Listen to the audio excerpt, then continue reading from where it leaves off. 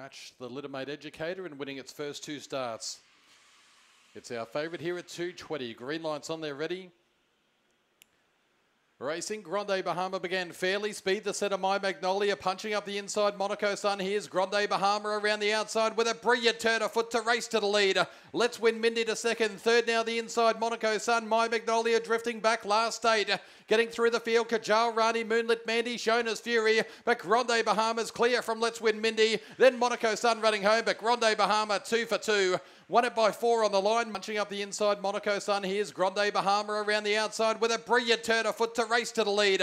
Let's Win Mindy to second. Third now the Shona's Fury, but Grande Bahama's clear from Let's Win Mindy. Then Monaco Sun running home, but Grande Bahama 2 for 2. Won it by 58. The splits on race number 2, Rockhampton.